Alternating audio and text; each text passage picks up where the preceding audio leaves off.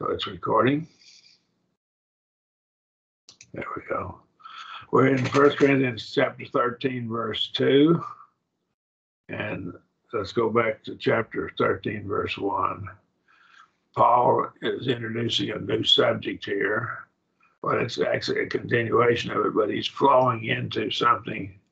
He's talked about the priority of the gifts, and they had a problem with misunderstanding the purpose of the gifts. And the gifts were designed to edify the church and probably for evangelism purposes both. And of course, some gifts even were, I believe, help people to function in the benevolent realm, as we've already seen. So if I speak with the tongues of men and of angels, see, now tongue speaking was the cat's meow to them, it appears to be. Tongue of men and angels, but do not have love, then I become a sounding brass and a clanging cymbal, or a clanging cymbal. So love is the most important. Now, some people talk about love and don't really understand what it is, but true love is going to do whatever God says, and with respect to God and respect to fellow men, respect to myself as well. So this gets into it. So he goes into it now. Let's look at verse 2.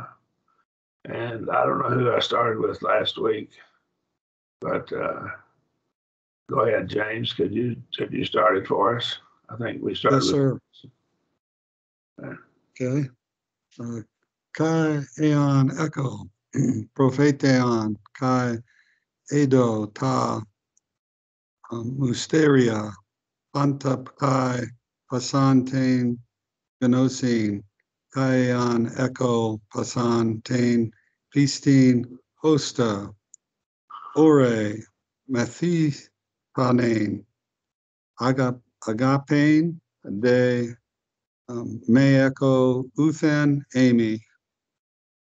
And I translated that, and if I have a prophecy, and I may know every mystery and all knowledge, and if I have all faith so that I can remove a mountain, but I do not have the love, I am nothing. Okay. Now notice, do not have the love. Don't have love, okay? Now, he's already there. They had a problem. They thought tongue speaking was the greatest, so that's why he dealt with it in verse 1. But he turns now in verse 2. I think he goes to he as himself said that prophecy was the greatest, the most important, by virtue of arguments we made starting back in chapter 12, verse 28, I believe. So he goes away from that to even his own points. And he's saying, in effect, even if you had this greatest gift, prophecy, but you didn't have love, or it's the other gifts too, but I have no charity, the King James, that's not a good rendering. Love is the best. So if I had all this, so he now turns even to the gifts that he's shown the priorities. Even if you had it straight that you were seeking and you understood prophecy was the greatest, but you didn't love people. I mean, I've known people that didn't seem to love people, didn't seem to love the lost. I read this in the bulletin article or something. It's a made-up story, I think, but supposedly this man came and preached a sermon. Now there were preachers that have produced sermon books, and sometimes other preachers will get the other preacher's sermon and preach it. And, you can do that, but I don't think you're growing like you ought to. I think we need to prepare our own sermons as much as possible. But we can use other people's materials, and there's nothing wrong with it.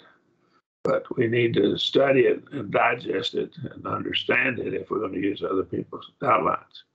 But supposedly this preacher was trying out, and he had this sermon, he preached it. And then the next week, and they asked this old man in the congregation, he was a wise man, he was very wise, and they respected him. What do you think? He said, we don't need him. We don't need to bring him in to preach for us. And so they said, okay. So they tried another man out a week or two later, and he preached exactly the same sermon out of that same sermon book. And so they said, well, we just think we won't ask him, but we'll go ahead and ask him. And he said, hire him. And they said, well, no, wait a second. They preached almost the same sermon. He said, yeah, but the first guy told us we were going to hell, and he seemed to be glad for it. The other one told us we were going to hell, and he acted like he was sad we were going to hell. So the second one loved the people. He was sorry that they were in lost state. And I believe that's a good illustration of it. So we need to look at the lost souls and feel pity and mercy upon them, trying to get their souls saved. And we're not trying to save them so we can put a notch on our gun, say, look at all the people I converted, but we can say, look at the people who are Christians now. That's what we need to be looking at. All right, so much for that. I'm preaching rather than teaching here. Sorry. But I think Quite all right. Appreciate it. I think he looks at prophecy, and it's the most important. He says, even if you have that straight and all these other things in the right order, but you don't have love, King James wrongly has charity, but if you don't have love, you're nothing. Okay? You're not anything. And so he's now telling us that all of this stuff is empty if it's not done out of love. You could hate those that you prophesied to. Jonah seemed to do that, and it didn't please God. I think Jonah probably got straight in his mind, but God loved the Ninevites. He didn't love their actions, but he wanted them to be saved. And Jonah was sorry that they were not being destroyed. And they were a mean people. They were pretty mean. And you can read about how they're described in the Bible and see it clearly. But the apostles know all mysteries. I love, one of my favorite type movies or programs on TV is a mystery. I love mysteries. I love trying to sit back and figure out who done it and who did this. The apostles were given a stewardship, and that's a steward is someone who's assigned over the property of someone. So they're given a stewardship of the mysteries. Here's our passage that we've already seen. And they're ministers of Christ and stewards of the mysteries. So these mysteries, in chapter 2, we see it as well there. Wisdom God's wisdom in a mystery. 15:51, behold, I tell you a mystery. So he's revealing something that wasn't clear to people before this time. So if I understood all mysteries, and I don't want to understand the Bible, but if I'm not trying to understand it so I can use it for the benefit of lost souls and to take the saved and make them stronger, then my purpose is wrong. My purpose ought to be to help people go to heaven because I love their souls. All right, I've done enough of that, but knowing the Bible, what the Bible teaches, is a good thing. But knowing in order to impress people is being puffed up because it's not accompanied by love, willingness to sacrifice self for the good of others. That's where love comes in.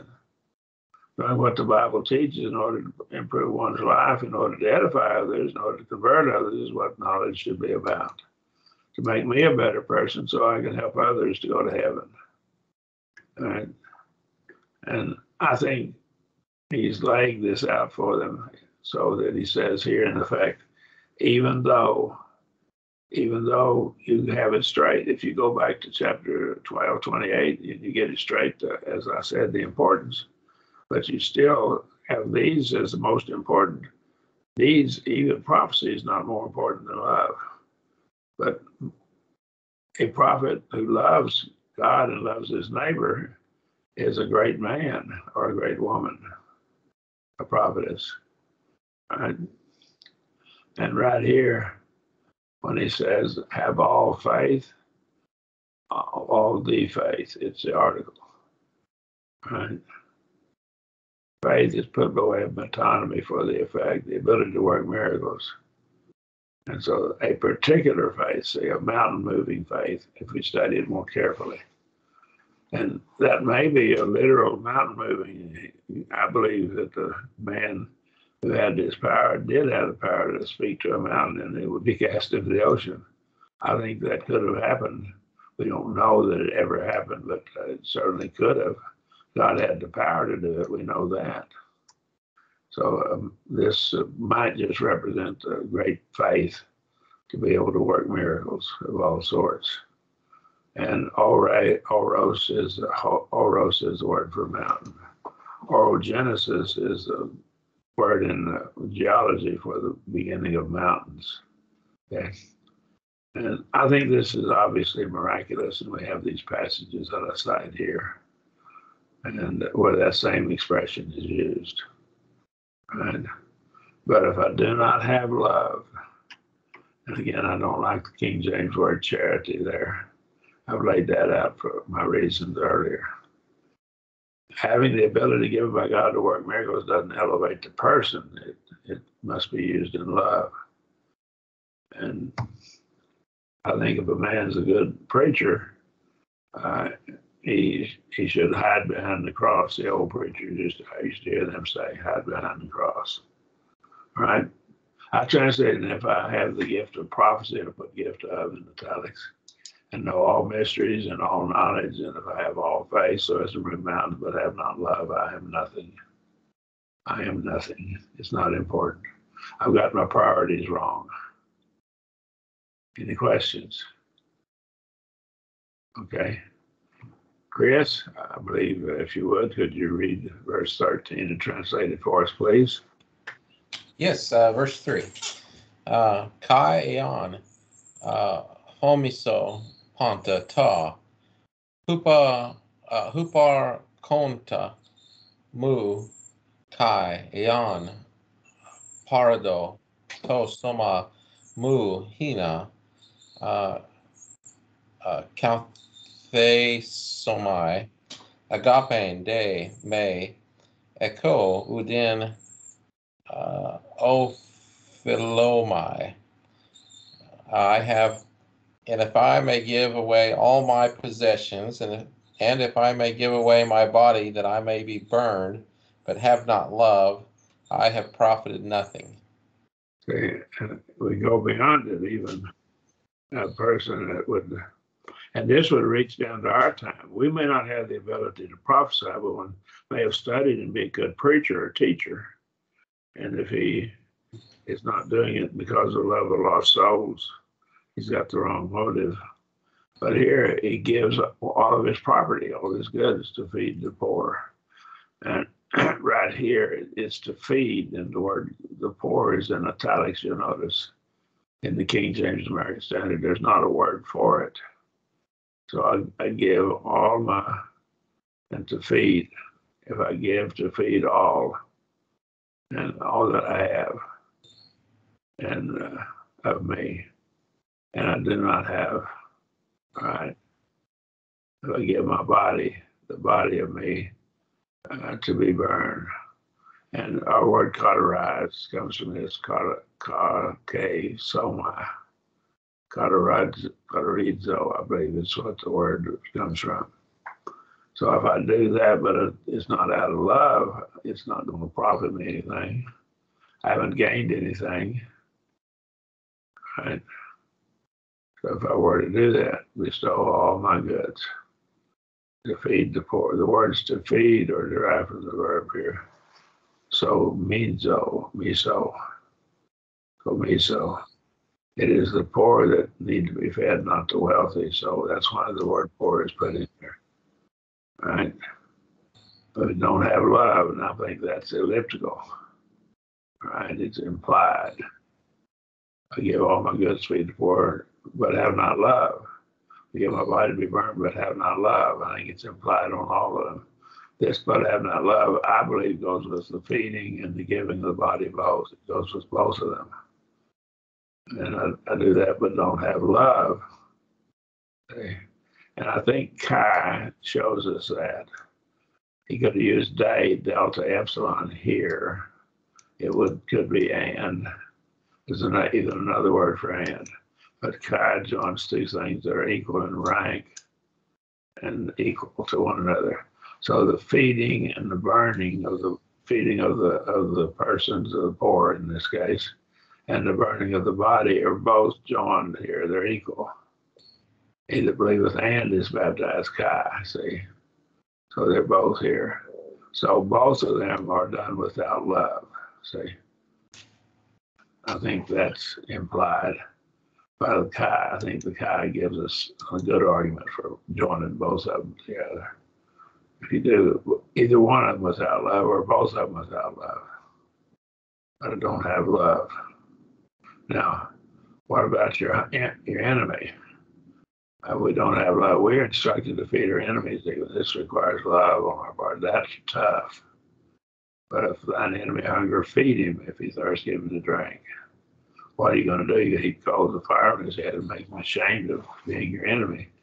Probably their enemies would be those who are attacking Christianity, primarily. It's not someone that I was kind of mean to and he grew to hate me. Okay. It's somebody that's probably in the context, probably hating me because I'm a Christian, more than likely. So I'm defeating, okay? And we have the love for enemies required in Matthew 5:43-48.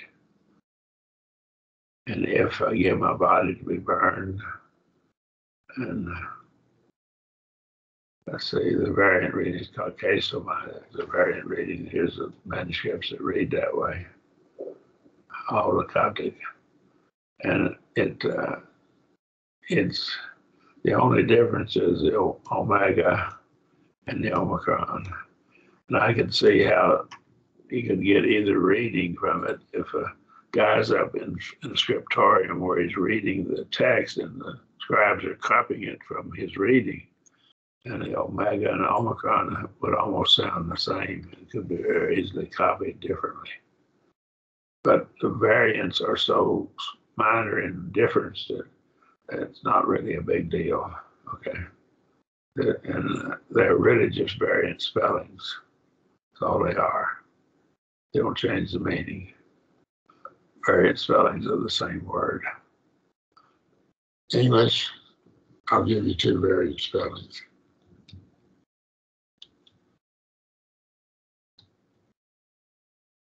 The first spelling is American spelling of vapor, and the second one is the English British spelling of vapor. They're the same word. Okay.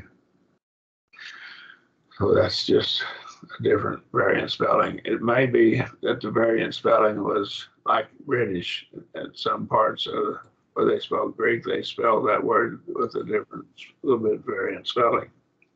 That's entirely possible. And the scriptorium, whenever the fellow gets up and reads, and they've got 4 or 5 scribes listening to him and they're copying what he reads, that was one of the things that was used for getting several copies done. And when they read it, it depends on your background. You may see an Omega or an Omicron there. All right, I'll quit talking about that. I'm just not profited anything. It's not advantageous.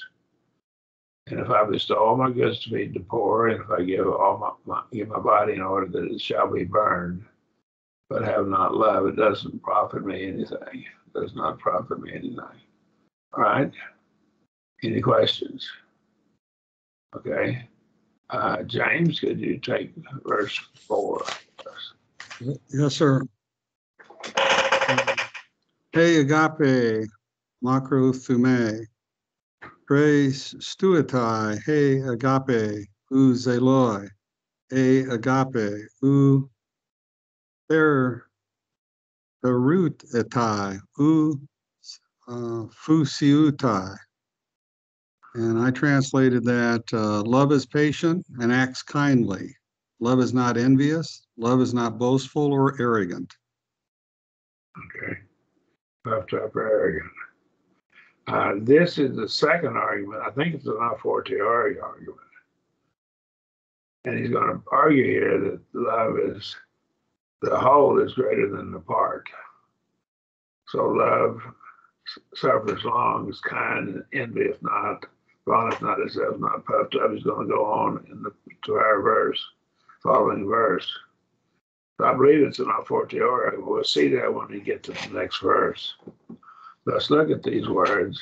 Notice the article is there, and he's talking about the love of this context, what he's talking about. And he's really talking about, he's pointing back to the love he's been discussing in the prior verses, I believe, was the article. Notice the article that's used every time right here. Right? And this is agape love. We know what that means. Right? Macrothumia, macros, put a sigma on it. I'll break it. Those put a sigma right here. Is a widespread. Okay. Thumia is like your thymus gland. And so this is patience. And I'm long suffering, see. I can go a long time and suffer. With respect to people, this deals in my dealing with people. I'm so long suffering with them. And then because of that, even that, I'm kind to them. This word is only found here in the whole New Testament, the verb form, but the noun adjective form is found in all these passages. And the similar, this adjective is translated easy, better, kind, goodness, good, and gracious. And we have translated other ways in the American Standard, King James. So, but the word itself is only found here, that verb form of it. Paul makes some personal qualities in the form of contrast of attitude and external qualities. It begins with an attitude, and then the external action follows from the attitude. If we don't adjust our attitudes, the action won't be right. Paul notes some personal qualities form a contrast of attitude and external qualities. He first notes negative qualities, things love does not do. So the love does not envy. Envy and jealousy are different. Envy is always bad. Jealousy can be good. God is jealous God, for example. We know that's not bad. The word zeloo that's translated here is found in, it is zeloo, translated envy. And it's sometimes translated with the idea of zeal. Okay. And so it's translated moved with jealousy, desire earnestly, envious, jealous over, zealous, seek, may seek. See it all the ways it's translated in the American Standard Version. Here's how it's translated in the King James. So it's a word that has good and bad meanings depending on the context. Love doesn't bond itself, elevate itself above others. And so this is middle passive, third person singular present, indicative middle passive. And it's vainglorious. I see right here a repetition. Per, uta. And I when I see that, I almost think it's redundant duplication. Pi epsilon rho again. Somebody that's a little puffed up himself. And maybe go back to the etymology of the word. It may emphasize that. They're boasting, filled with pride and arrogance. And so, but it's not puffed up now. An animal, this is a word for a bellows that you use like for your making a fire start and make it burn better. Push air into it, make it burn. And you can take a set of bellows, and blacksmiths would have bellows, for example. And so it's not puffed up. It's not swelled up.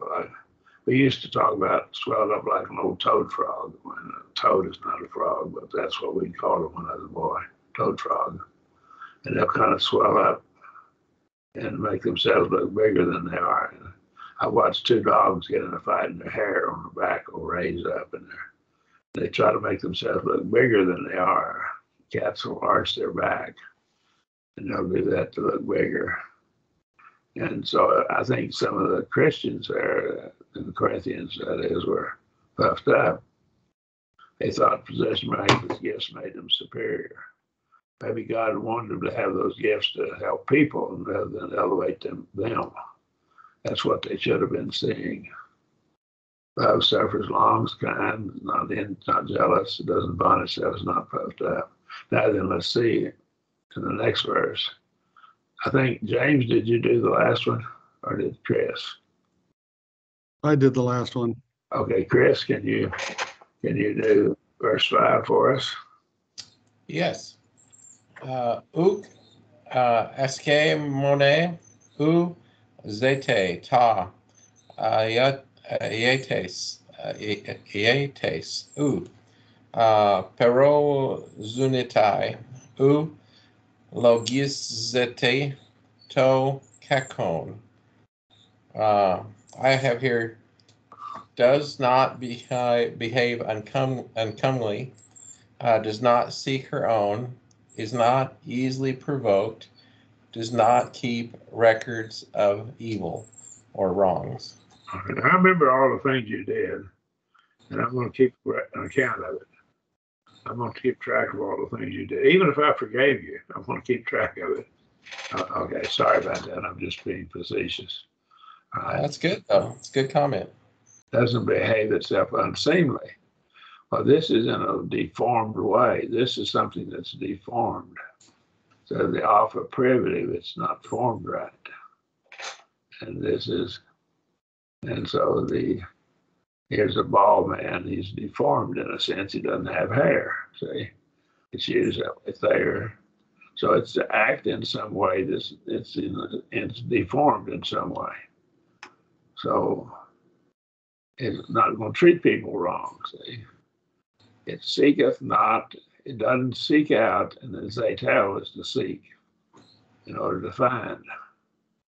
And it's looking for something you're trying to find. What are you trying to find? Its own, and that's a reflexive pronoun. So you're trying to find stuff for yourself. What are you trying to find? Something that elevates you. Lust of flesh, lust of pride of life. Those are your three reasons for sin. And of course, ignorance can be another reason.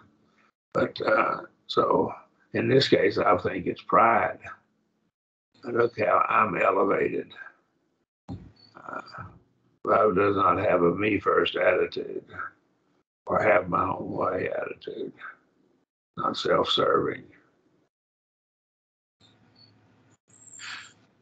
This provoking is interesting because it's to make sharper. Aroused to anger doesn't provoke or irritate. You don't do things for the purpose of irritating people. Okay?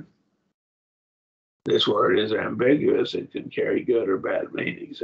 We can provoke to good, we can provoke to evil. I would provoke you to good.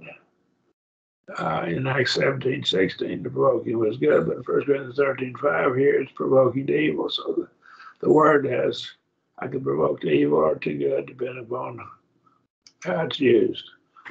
So that makes it ambiguous. You got to look at the context, see how it's used. Doesn't take account.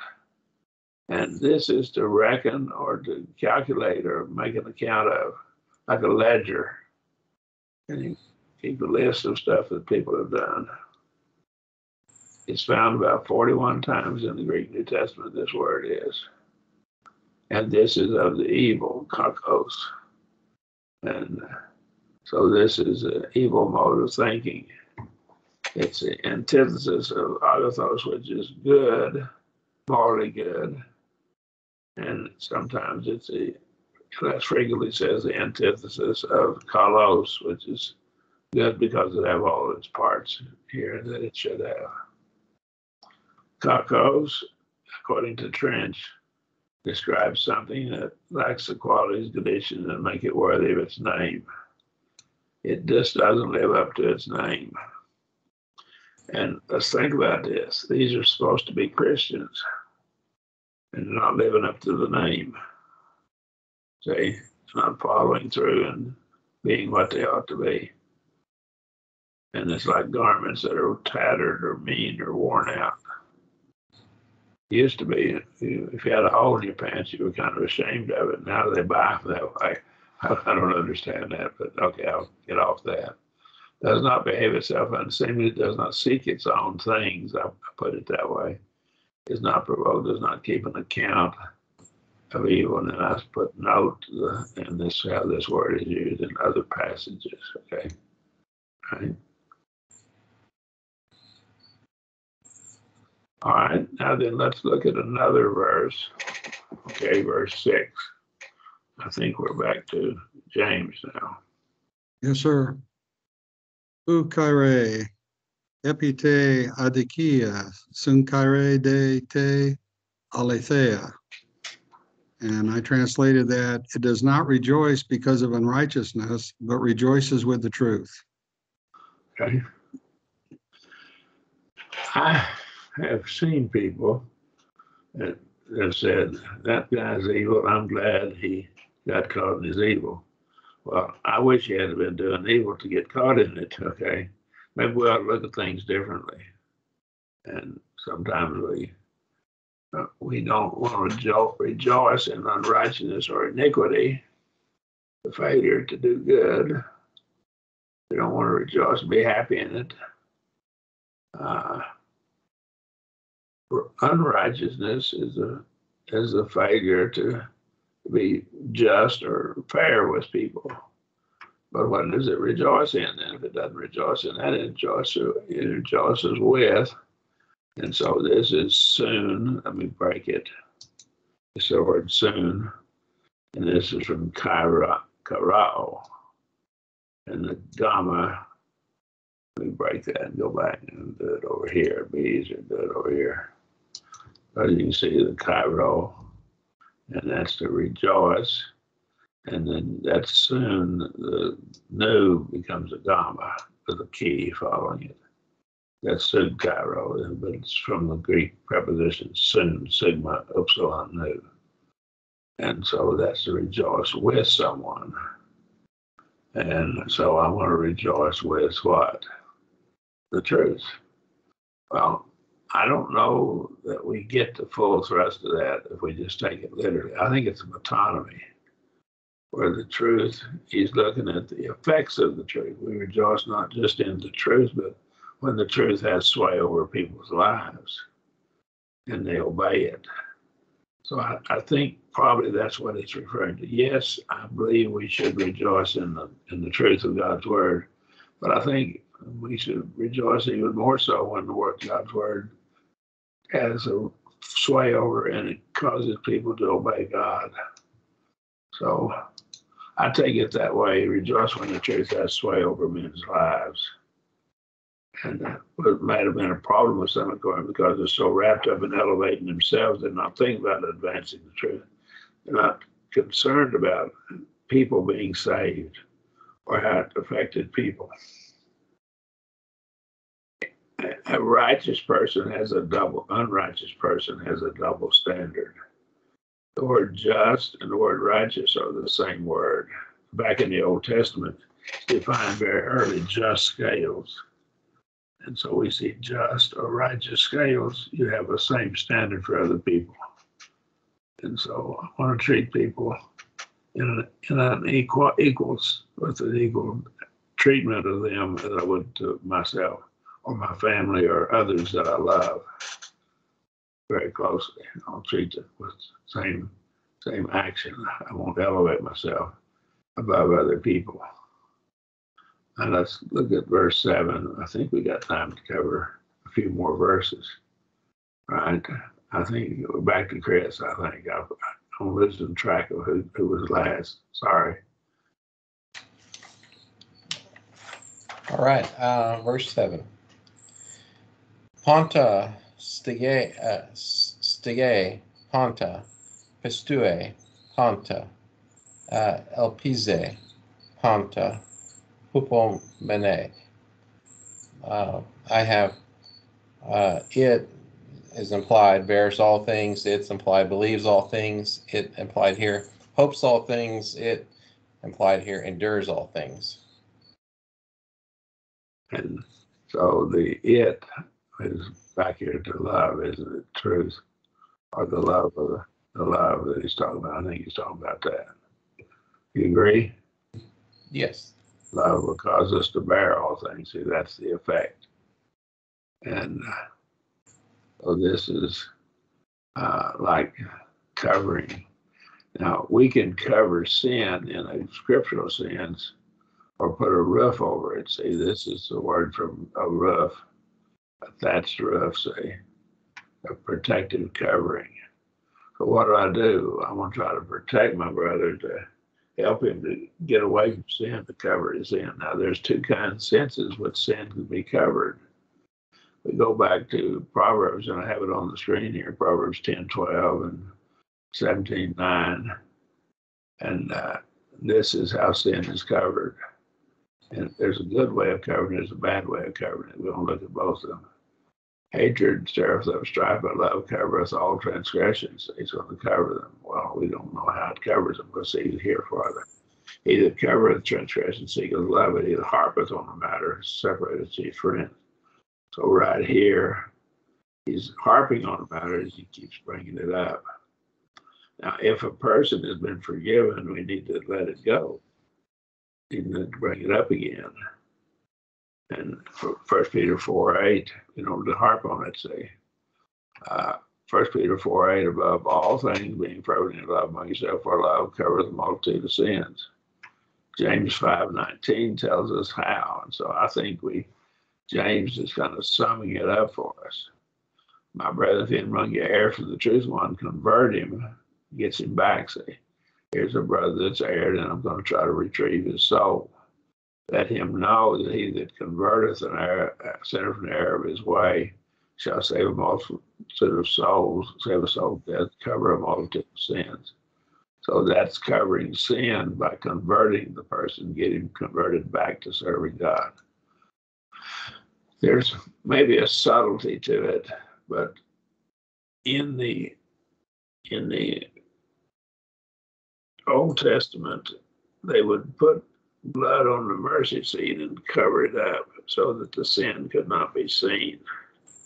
So that's how sin was covered back then. It was forgiven by God. And there might be a sense in which he's referring to that very thing.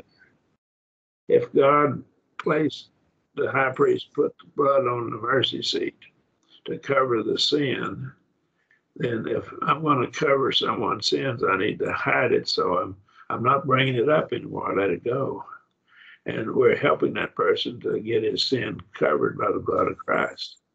And so there might be that's what he's referring to. I'm not certain about that, but I think that's a possibility when we look at it in James 5 and some of these other passages when we put them all together. All right, any comments? Yeah, I would, on atonement, I absolutely agree that has to do with the covering of sin, especially the way the word is used. I believe it's kapar in Hebrew, and there's 5 or 6 different ways it's translated, maybe more. But in each case, the root idea behind it is the covering. The big difference between that and the New Testament is that Jesus' blood removed sin. It would no longer need to be covered, but removed. And praise God that Jesus came and did that. Behold the Lamb of God who taketh away the sin of the world. Well, you got a good point there. I have to rethink my thinking on that matter. Okay. He still talks about covering sin, and you're saying it's the covering is the means of converting the sin. Okay, in James 5 and 1 Peter 4. Okay. All right.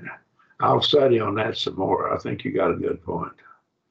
Chris, you got anything you want to add there? No, I like the views there. James has got a good point there too. I also like the idea of the roof over our sins. I've heard it explained like that quite a bit as well. And it's the word for roof up here in our text. There's an improper covering of sin in Proverbs 28:13. And he may not be referring to the high priest action with these passages in Proverbs, okay? But he's saying that in this case, he doesn't confess his sin. See, Proverbs 28:13. He that covers his transgression shall not prosper. But, notice contrast, whoso confesseth and forsaketh them shall obtain mercy. So the man who covers his sins, he doesn't confess it and doesn't forsake it. I think in that context, that's in a bad sense right there. If we just hide our sins and don't get it taken care of and repented of and confessing it, we don't get it right. Well, incidentally, I would reference Hebrew 9 with my comments. Okay, Hebrews chapter 9. Yes, sir. Okay. He believeth all things. Now, see, I had one fellow say, well, you got to just believe whatever I say. And I said, no. Believeth all things. It's faith based upon evidence. And so Jesus rebuked his disciples for not believing what the prophets had written in Luke 24:25. But faith, the noun form of this word, pisteuo, for believe, is based on evidence, Hebrews 11:1. Right? I like the King James and American Standard together in Hebrews 11. Faith is assurance of things hoped for. King James, faith is a substance. There's substance to it. And American Standard says a conviction of things not seen. King James says evidence of things not seen. You're convicted based upon evidence, see? The word all here perhaps is more difficult to define, but we know that faith is based on evidence. Therefore, Paul's not saying that love is gullible. There seem to be two different possible explanations for the word all. I'll give about two explanations. The word all may be contemplating the belief of all the scriptures, as we see in Luke 24:25. The word all might be contemplating belief in things that people tell you. Things that have credible evidence might be from the context of bearing all things. For example, we believe when a person tells us he's repented. We see this in Luke 17. We just take his word for it. And if he's lying, he'll have to deal with God. He hides it from us. But I'm going to forgive him if he tells me he's repented. And go on and just let it go and won't keep a record of it. So it hopeth all things. Again, I think the all things probably is all things that are good, not evil. Of course, we don't hope for evil. And we see this in Romans 8:24 and 25. Right? Things that God has promised to the faithful, that may be the hope he's talking about. Or we may hope for good in others. We may hope that they obey the gospel. But hope usually entails a reason to expect something. Right? It endures all things, and this may be enduring persecution here. The bomeno is translated endureth, and endure tarried right here patiently in the King James Version. It probably refers to enduring hardships for the cause of Christ, most likely. But again, enduring the hardships, such as giving your body to be burned and so forth, if it doesn't have love, he's already shown us that it's not going to help.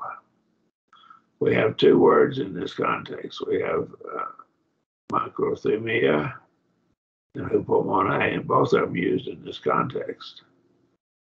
And macrothumia is patience with people. Hupomone, the word that's found here, and that's bears all things, is endures and enduring all things. Enduring here, that's dealing with things. One of them is patience with persons. The other is patience with respect to things happening. Right? My car breaks down, and I need to be patient with it. It's a thing. The weather's not conducive. Had bad weather. My house was hit by a tornado in 2003, and I lost some things that I had. Fortunately, my library wasn't damaged. It got parts of the house, but didn't get my library. Isn't that interesting? Okay, I found that to be interesting. But whatever the case, I did lose some things, and you can't get mad at God. Stuff happens. Okay, right? So that's enduring all things. I think Paul's argument is that the whole is greater than the parts. All the scriptures hang on the commandment to love both God and our neighbor, as we see in Matthew 22, Mark 12, and Luke 10, and Romans 13. These passages cited right here in the middle of the screen. And I've put the text of Matthew 22, 36 through 40 in here. The sum or whole of the will of God is to love God and to love our neighbor. And then these are aspects of love. I don't think this is the whole or entirety of love itself. I think he's giving us here the aspects that they were short in, they fell short in. And he's trying to get them to get it right. Yes, this makes a very good sermon on love, but we must not think that this is all there is to love. These are parts of love. But the entirety of love is to obey the whole will of God. The sum or whole of the will of God is to love God and love our neighbor. That's what Jesus said. Teacher, what is the great commandment of the law? The law of Moses. And he said unto him, thou shalt love the Lord thy God with all thy heart, with all thy soul, with all thy mind. This is the great and first commandment. Then when Jesus went ahead and answered another one, he says, the second like unto it is this. So here's the second commandment, second greatest, thou shalt love thy neighbor as thyself. And he says, on these two commandments, the whole law hangeth in the prophets. The entirety of God's word hangs on these commandments. All of the law of God is a commentary on these two commandments. And I believe that's true. And so the Corinthians had particular problems, and he's addressing them. And yes, this makes a wonderful sermon on love, but there's more to love than just this. This is what they had problems with. And we go to the rest of the scriptures and take the entirety of that. And Paul's going to develop this further into chapter 14. The gifts were designed to edify, not to elevate the one who possessed the gift. When you see the purpose of each gift and the unity in the body that it should have brought from chapter 12, we'll grow in love for both God and our fellow man. We need to say, what can my actions do to help people grow and to become better servants of the Lord, including myself? Right?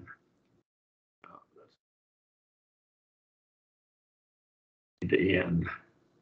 I think it would be good to end right here. Do you have questions? All right, let me say this. This is your third argument that faith, hope, and love abide longer than the miraculous gifts. And so this is another a fortiori argument for a greater cause. So he's going to make that argument, and that will get us into verse 8 and following, 8 through 13, which we should finish next week. Any questions? We get into the word here in this, that which is perfect. If you have my volume 2 on the work of the Holy Spirit, I devote a whole chapter to this. And of course, I would encourage you to study it on your own before you read my book, okay? And so that I won't corrupt your mind in your thinking or bias you one way or the other, okay? So try to study it on your own, and then you can read what I've written, okay?